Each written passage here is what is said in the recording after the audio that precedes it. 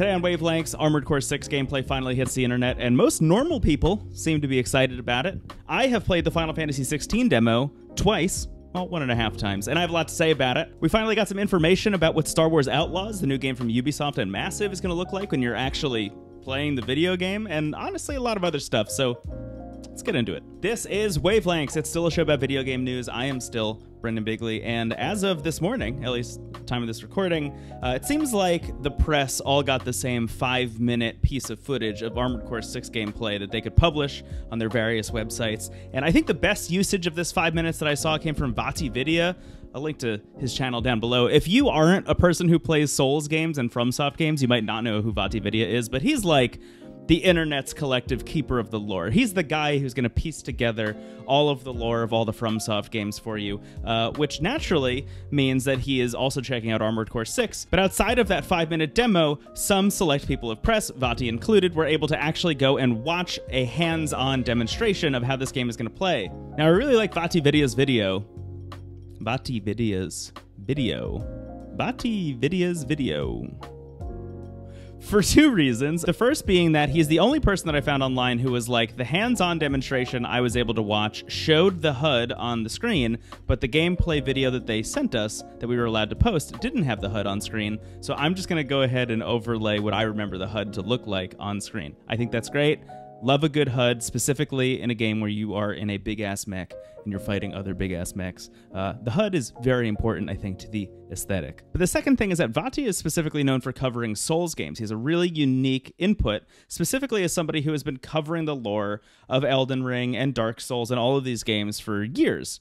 But before all of that, before all of those Souls games, there was Armored Core. If you don't know the lineage of FromSoftware, they made all these Armored Core games, and then they made Demon Souls, and then they made Armored Core 5, I think the year after Demon Souls, and then from then on out, Souls games all the way down, my guy. So after Elden Ring comes out, I think a lot of people are asking themselves, like, okay, what's next for FromSoftware? There have been rumors that they're making a mech game. People didn't know for sure that it was going to be an Armored Core game, but like it was probably going to be an Armored Core game. And I didn't even know about this, but there seems to be some kind of kerfuffle amongst the FromSoftware community, which I guess I shouldn't be surprised because this is the same community that's like get good and just has like the most toxic attitude about like, oh, if you're not playing this game this specific way, then you're not playing this game correctly. Really like childish gatekeepy bullshit. But apparently there's been this growing fear, I would say, amongst the Armored Core community and the Souls community specifically, that too much Souls influence would make its way into Armored Core, which, like, there's a lot of stuff to say about that. The first being, like, of course Souls influence is going to bleed into Armored Core. That's what that studio has been doing for 10 plus years at this point. It would be really, really weird if they just pretended they never did that and just went back to making the same Armored Core stuff they were making on the PS2 and PS3. Not acknowledging the franchise that has put them really, like really on the map, like Elden Ring becoming a global phenomenon outside of just people who play video games. Like, ignoring that wouldn't make much sense. But also, like, people's brains don't work that way. The studio makeup, the people who work at FromSoftware, that's what they know now. They know Souls stuff. I think the beautiful thing about FromSoftware, the most interesting thing about them to me as a developer, is that ever since finishing up the Souls trilogy and started with Bloodborne, I guess, really, you could throw, you know, the timing's weird, but you could start with Bloodborne.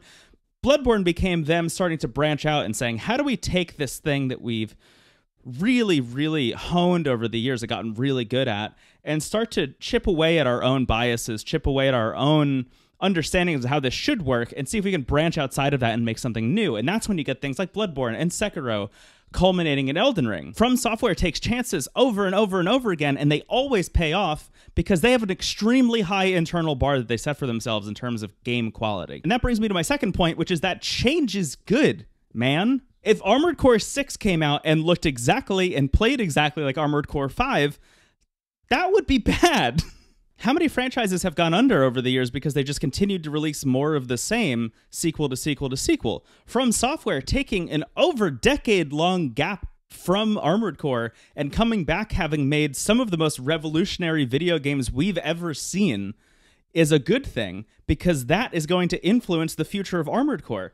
And them working on Armored Core, surprise, surprise, is going to influence their work on other video games as well, including maybe a sequel to Elden Ring, or if they ever return to Bloodborne, or whatever. If I pick up Bloodborne 2 and it has inspiration from Armored Core, that would be the sickest shit I've ever played in my life. I look at this gameplay footage from Armored Core and I just get so hyped up. I don't know how you could watch this and not be like, that's the coolest thing I've ever seen, and I can't believe I'm going to be able to do that with these two hands.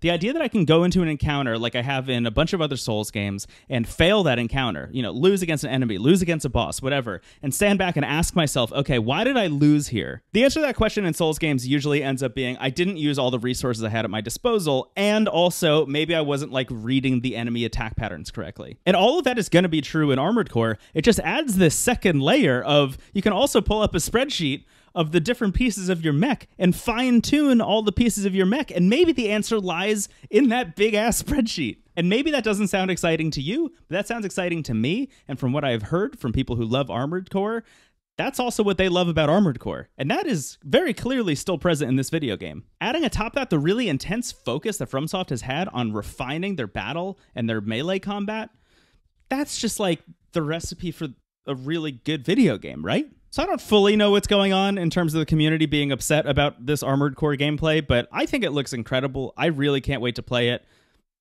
I'm sorry if you feel like it's not for you, but it definitely looks like it's going to be for me. And speaking of big changes, big risks, and games that are for me, the Final Fantasy XVI demo is incredible. I'll be honest, Final Fantasy XVI is a game that I've been kind of curious about and hopeful about from afar. It's a game that I haven't been like totally convinced I'm gonna love. And if I'm being honest, a lot of that stems from the fact that I haven't really loved most Final Fantasy games.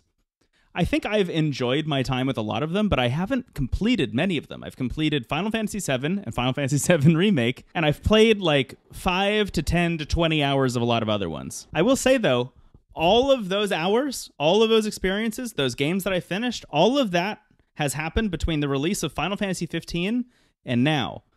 I have become more of a Final Fantasy fan since 15 came out than I was before 15 came out. So this is the first one that's coming out where I feel like I get to be part of the excitement in a way. But that said, this game is bringing a lot of changes to the table, right?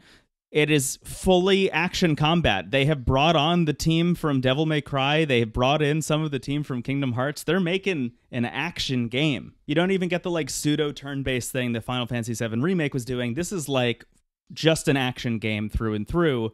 On top of that, there have been these constant comparisons from the development team themselves to Game of Thrones, a show I do not like, and God of War, a game I do like, but I don't know if I need Final Fantasy to be that. And the big reason I get worried when I hear those comparisons is not because I don't want Final Fantasy to go in that direction, but more specifically that Final Fantasy used to be, even when I didn't like it, even when I was a kid and I, would see them coming out and I had friends who would get into them, but I just could never get into them. Even in that era, everyone acknowledged that Final Fantasy was pushing the boundaries of what video games could be every single time they came out. I mean, that's where the name comes from. That's where Final Fantasy comes from. It was supposed to be, this team's last shot at making something great, and then they did, and of course it turned into one of the biggest RPG franchises on the planet, if not the biggest. But I think over the years, there have been some hits and there have been some misses, and Final Fantasy 15 I don't think was as big a hit as people wanted it to be. I don't think it was as big a hit as Square Enix wanted it to be. They released, an anime and a movie and a game and spin-off games and a bunch of other stuff that all compiled to make a really confusing kind of mess of a product. Now, I actually like Final Fantasy 15 a lot. Of all the Final Fantasy games I've tried, that's the one I've played maybe the most of, but not finished. But even I, a person who is a little bit of an apologist for that game, can acknowledge that that game wasn't what it needed to be. And there's something that makes my skin crawl a little bit inherently when I hear that Final Fantasy, this game that's supposed to be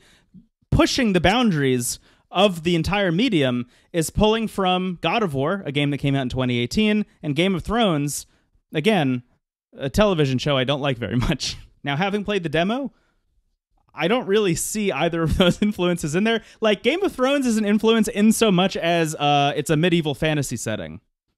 And, like, it's a little bit darker than it has been in the past. People curse. People say curse words. I guess, like, that's edgy. And the God of War comparison, I think, is interesting because I can see where they're coming from. Like, God of War, when you get towards the end of that game, specifically like the post-game in God of War and God of War 2, those fights get really brutally difficult, and they kind of show the high ceiling that God of War's combat can hit. But when I think of God of War's combat, although I do think it has a lot of nuance and a lot of player expression in a lot of the decisions that you can make from a moment-to-moment combat experience, I think it's a really kind of grounded experience. I think God of War's combat is supposed to feel really tactile and really weighty, and like every time you press a button, you can feel the weight of Kratos doing every single action.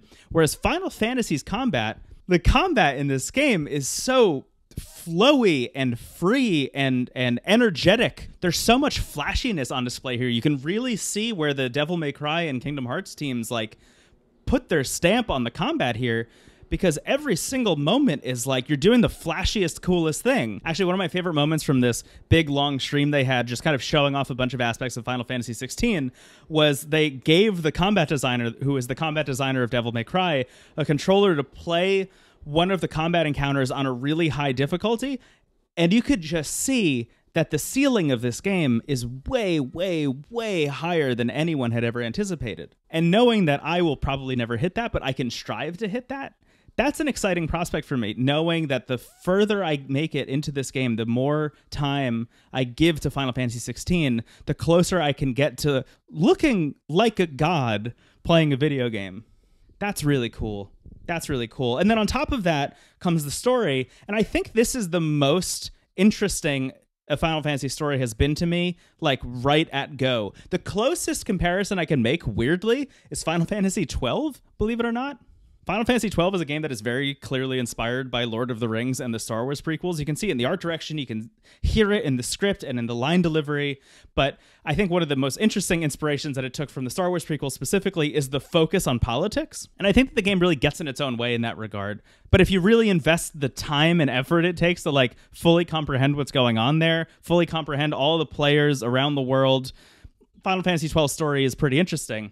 Final Fantasy XVI's story is trying to do a similar thing, but is much more streamlined. You have the geopolitical conflict thing, warring factions. It's been in a lot of Final Fantasy games. Where I think this one really differs is that all of these different factions are at war, and they all have an ace. Those aces come in the form of the summons from previous Final Fantasy games. And this is a thing we've known about for a long time, but really seeing it up close and personal in the demo is a completely different thing than what we've heard from the different reveal trailers over the past couple of years. The way... This is amazing. But the way this works is that most of these factions have one person who is able to essentially become a summon. And when they do that, they become a frightening, destructive force. I would consider it like the nuclear option of the Final Fantasy universe. One of the first ones that you see actually is Titan. And when Titan shows up on the battlefield in this war, in this like opening prologue sequence, he is so gigantic. He is the size of many mountains. He's taller than many mountains, but also he's fighting for one specific side of this battle. And he is just, as he's stepping, destroying his own army, wiping out his own people in an effort to destroy the other side as well. The unintended friendly fire casualties on display are nightmarish in a way that they should be. And I think that's one of the things about this game, is that this game gives stuff like that the weight that it deserves. Titan is scary. Shiva is scary. The Phoenix is scary. Ifrit is scary. When these things show up in the world, they are terrifying. And I think it was a really brilliant move to have you as a person on the ground when Titan and Shiva are fighting one another. Because you and your team are just little guys, and there are mountains being moved around you. At any moment, an entire mountain can come crumbling onto your face, or Shiva could create a giant wall of ice that freezes you in place and you die instantly. It's so scary to be around these things. And then, of course, there's the other angle, which is you get to play as these things. And I won't spoil it, I won't show it, but the demo ends with you getting to play as one of these summons. And that sequence, experiencing that, going through that combat, so cinematic, so vivid, colorful, horrifying. I kept thinking to myself, this is Final Fantasy. Again, finally. This is the thing that I'd always heard about. When Final Fantasy X came out and I went to a friend's house and I couldn't believe that video games could look that good, I was thinking that again playing Final Fantasy XVI's demo. Now look, I don't know if that's going to be the whole game. I don't know if the whole game is going to feel that way, but This demo was enough for me to go from like cautiously optimistic about Final Fantasy XVI, oh, I'll check it out, I probably won't finish it, just like all the other ones, to like, this game's going to be my whole personality now, man. I am so excited for Final Fantasy XVI. I can't believe it comes out next week. Put me in, coach, you know? And another game that I'm interested in but cautiously optimistic about is Star Wars Outlaws, which we saw more of at Ubisoft Forward. It was revealed at the Xbox event, and then we got to see a long developer commentary section where they showed a bunch of gameplay at Ubisoft Forward. Now, this game is coming from massive studios who made The Division 2, two games I really liked, but they're also working on Avatar: Frontiers of Pandora, another confusing game in its own right. It looks like Far Cry, but on Pandora. It's a whole thing. But I was wondering if the Division influence would show up in Star Wars Outlaws at all. And I think from the first look that we got from the Xbox event, I thought not really.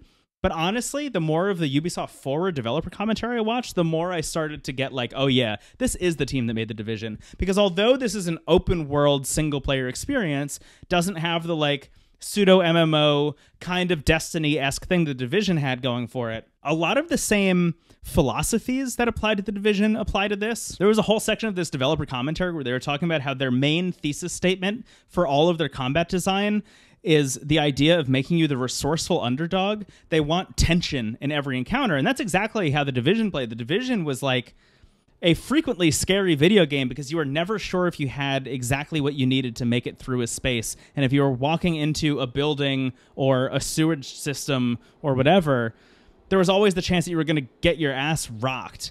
And that seems to be the case with Star Wars Outlaws, and I think that's really cool because especially coming hot off the heels of playing a game like Jedi Survivor, which I played all the way through, I mean, that's a game where you're a god, right? You're a Jedi. You have all these powers. You have a lightsaber. Like, yeah, there's the Soul's influence in the combat and stuff, but by the time you're done with that game, you're really good at it, and really nothing stands in your way at all. Instead, putting you in the shoes of Kay Vess, who is somebody who just has like a blaster and a little like kind of cat alien pet friend thing. Things are going to be scary again, man. In fact, there's one quote that one of the developers had that really sticks with me, where they were doing an encounter. You know, you could see Kay, and she was hiding behind some cover. She was shooting a bunch of people, and more evil guys were flooding into the area, this like arena where they're having their combat. And the developer said something to the effect of, sometimes the best decision is to just get out of there. And you could see her just book it out. And I have done that exact thing in The Division so many times. There's so many experiences where I would run into a space and be like, oh, no thank you. Bail. And it's cool they're giving you all that agency in combat. That feels very Division-y to me, but it's also cool they're giving you a lot of agency in the storytelling. At least that's what they're saying. You know, we'll see how much this really feels like you're making choices. I feel like we are, you know, in this era of a lot of games saying that they give you a lot of narrative choice, and then who knows how much that really comes through. But the developers were talking about how, like, depending on what jobs you take from what factions will either give you more options with those factions or close you off to missions with other factions. They showed a dialogue tree at one point where, you know, you were kind of negotiating, quote unquote, negotiating with a member of the Empire. And it was like, do you want to bribe them? Do you want to not bribe them? Do you want to just like stick them up at gunpoint and then run away? And then they ended up doing that and then raised their Grand Theft Auto wanted level. And it literally said wanted in like huge letters on the screen, which is, I mean, that's right from GTA. I don't know. I need to see more of this game still. I think I'm not totally sold on it, even though this is like exactly the kind of game I always want in the Star Wars universe. I'm not quite there yet, but I am cautiously optimistic. So we'll see.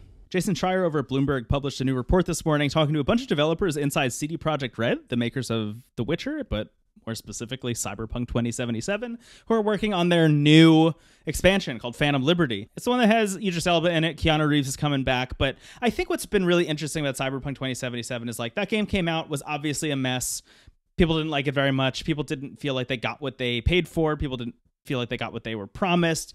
PlayStation had to remove it from the PlayStation Store because it was crashing so much that they were like, we actually just can't sell this. I think the only time they've ever done that. It was not good. It was not a good release. But over time, Cyberpunk 2077 has been kind of coming back a little bit. There have been a couple patches here and there that have really like kind of righted the ship.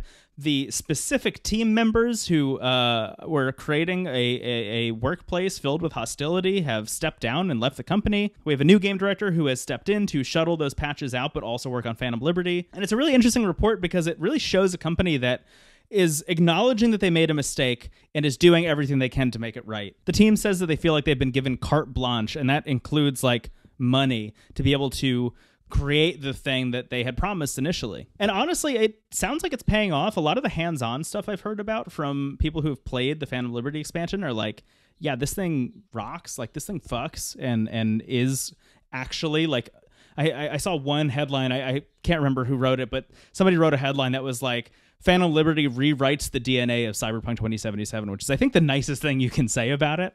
And I'll be honest, I've played some of Cyberpunk 2077, and I liked it enough. I played it before that big patch had come out, but it sounds like with that patch and this expansion, they're like really, really, really not rebuilding the game from the ground up, because there are some systems in there that, like, I don't know why they would do that, but it does sound like Phantom Liberty is going to make the base Cyberpunk 2077 a much better game that is much closer to the vision that we all had in our heads when it was announced. But I think the real headline, the real takeaway here for me from this report is specifically Jason's conversation with management, saying that management is like really focused on making sure that they're not crunching internally at CD Projekt Red anymore, because that was an outward promise that they had made. CD Projekt said like, hey, we're not going to crunch on our games. And then, like, very publicly, that ended up being a lie. And the director of this expansion went on to say, like, we have built systems internally to make sure that people don't crunch now. We have, like, automated systems that will tell us if people have been at their desk and working for too long, and we can go tell them to stop. And big shout out to Jason, honestly, for this, but he also went and then asked and did some reporting and did some digging with some like lower level developers at CD Projekt.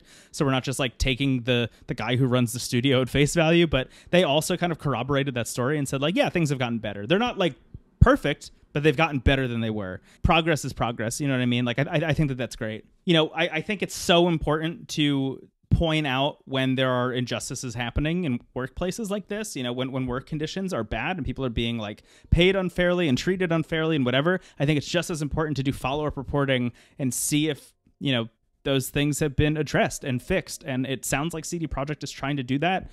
And, you know, kudos to that, because it's hard to do that. It's hard to fix the internal culture at a company. I'm hopeful that all of this is true. I imagine it is. And if so, then, you know, respect. Last but not least, I just have to shout out that McDonald's made a game for the Game Boy Color. I saw this all over the internet already. You've probably seen it too. The thing about this, though, that I find is really funny. So the whole deal is that it's Grimace's birthday. He's like the big purple guy. It was Grimace's birthday, so they made a game called Grimace's Birthday for the Game Boy Color. You can play it on their website. You could download a ROM and play it on actual Game Boy hardware, which is amazing. But the thing about this, and the reason I wanted to bring it up, the game is really good. It's like a really good Game Boy Color game. You're Grimace on a skateboard, rolling around trying to pick up purple shakes that you can bring to Grimace's birthday party. And honestly, it just feels like really tight. It's a like well-made game, and that's hard to do. It's hard to make a really tight Game Boy Color game. Anyway, that's Grimace's Birthday. You can go play that on McDonald's website. Link is in the show notes, baby. Anyway, that's going to be it for me. Thank you so much for watching or listening. If you're listening to the show, please leave a review. That would help so much. And if you're watching the show on YouTube or on Spotify, please like, comment, subscribe, do all that stuff. It really does help a lot. Please share the show with a friend. That helps even more. Word of mouth is the greatest thing on earth. And hey, you can follow me all over the internet.